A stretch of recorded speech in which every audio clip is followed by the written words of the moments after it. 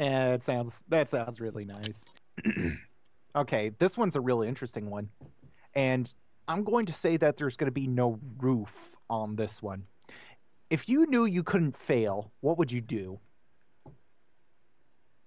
You could not fail. If you tried to fail, you would fail at failing. No, you would succeed at failing, but then you would fail. Oh my God, I ended up creating a conundrum. But yeah, if you knew you couldn't fail. um,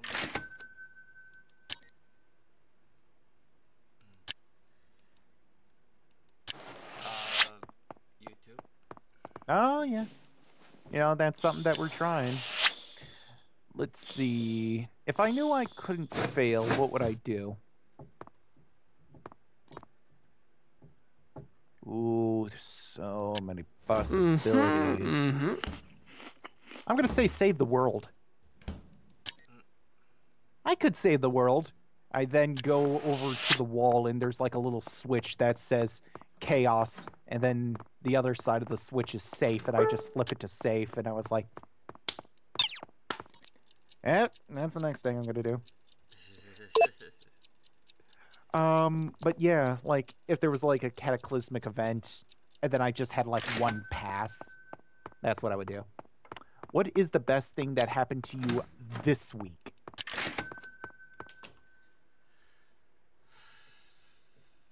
um,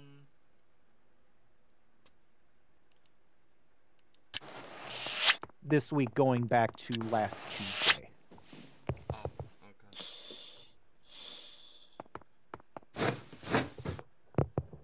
No idea. No idea? Yeah. Well, I got something that good happened to me. Uh, I like I told you about me making mead, homemade mead, Yeah. and I made it out of a pickle jar that I drilled a hole and put a rubber support around the whole edges so that it would be a little bit airtight. And then I put a bubbler in the top.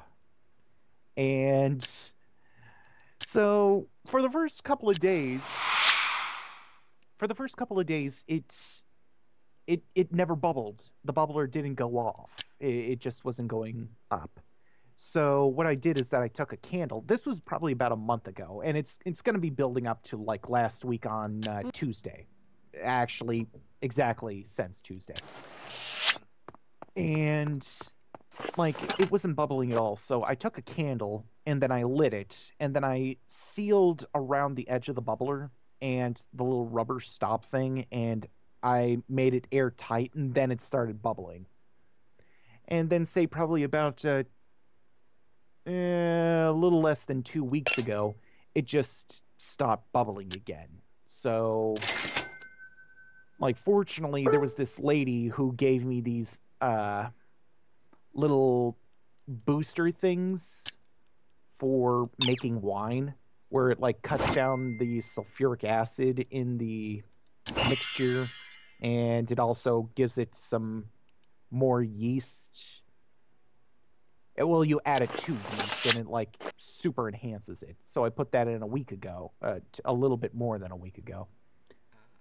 And then on Tuesday, I did the first racking and I took a sip of that shit. It made my head spin, guy. So I put it in a jar and then I took it to my father because my father requested it of me, and took a orange and a few raisins, put it in there for its second racking because you never put the fruit in with the first racking because then it just completely overpowers everything. And it also has a chance of making it too acidic with the orange. And ooh, you got a package. You got some headphones, really nice. Uh, so that was my accomplishment of the week, is that I made hooch. You think of something good that happened to you this week?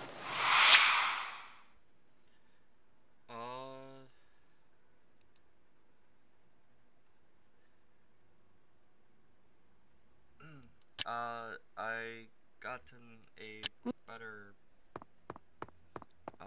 software. Ooh, software for. Editing. Oh yeah, the the Adobe Premiere. Yep. Oh man, yeah. I like it's kind of like a learning curve because before me and Jared we were just using like Windows Windows. Movie Maker, yeah. And now we're using Adobe Premiere Pro and I'm going to school to learn how to use that better. And then I'm hoping that I can pass on what I learned to Jared here. But the amount of control, right? All right, let's see.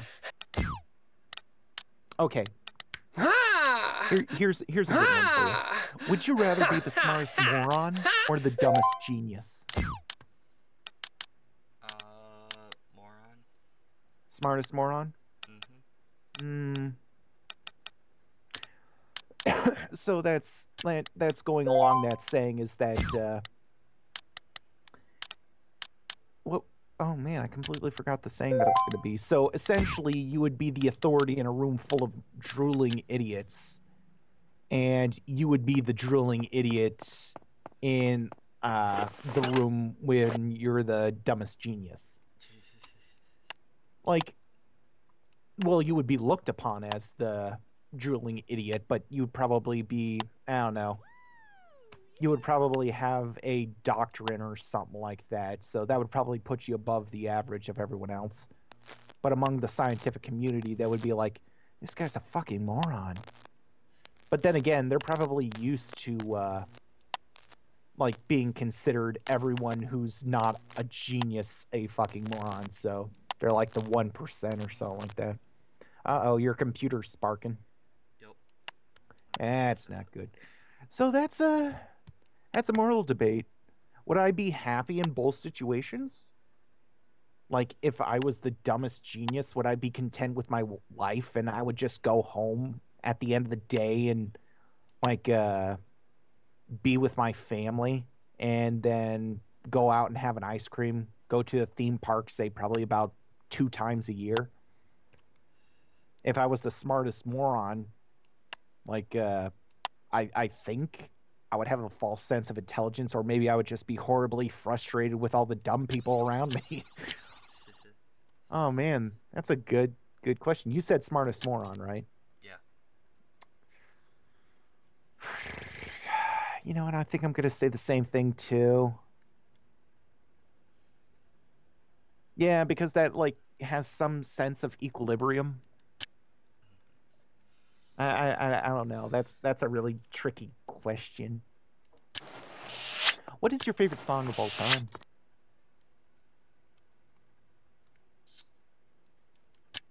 One of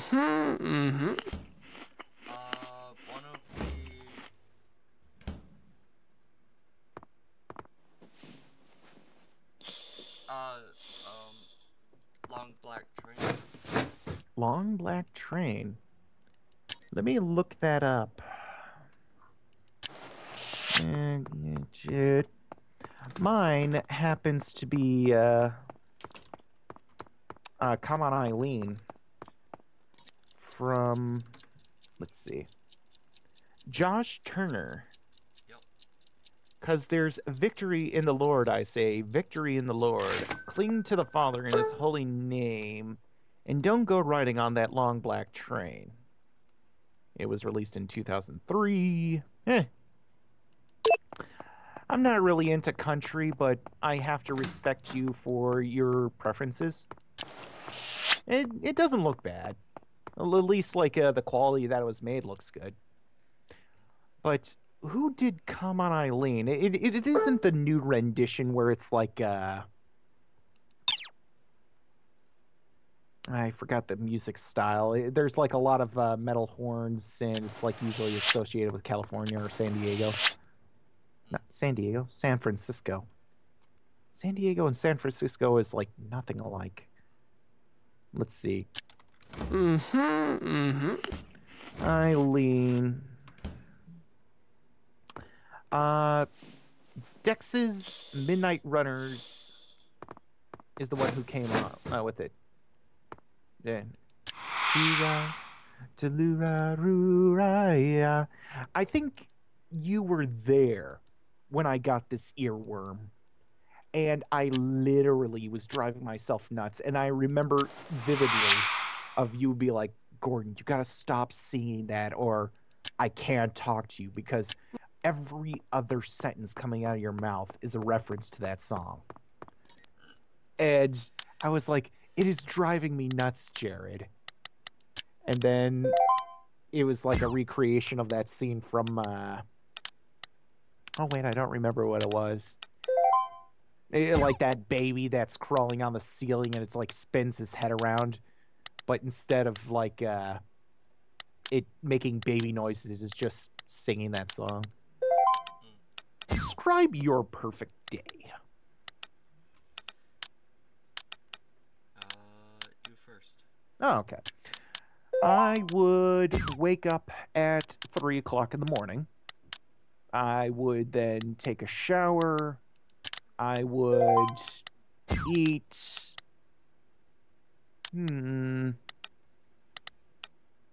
Fried chicken and waffles. I would then go out for a walk. And the temperature would be, say, probably about 67 to 70 degrees. And I would see the sunrise on a perfectly mowed hill. And it would be a nice sidewalk that would be on the top of the hill. And then I would probably drink coffee and watch something entertaining. Just like some small thing that would probably last about 30 minutes.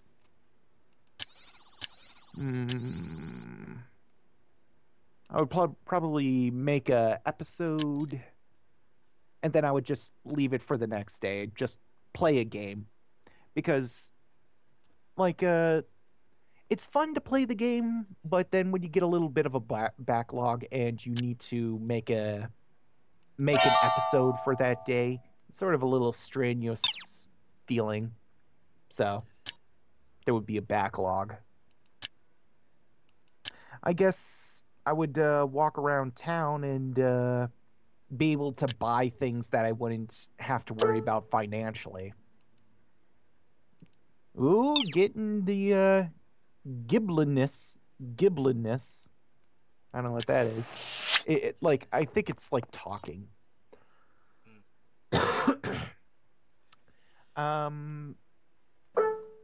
And then I would probably eat out for dinner. I don't want pizza. I would probably get like, I don't know, something with substantial veggies, because I don't know about you, Jared, but when I grew up, I hated vegetables. But now vegetables, fresh produce is a goddamn luxury.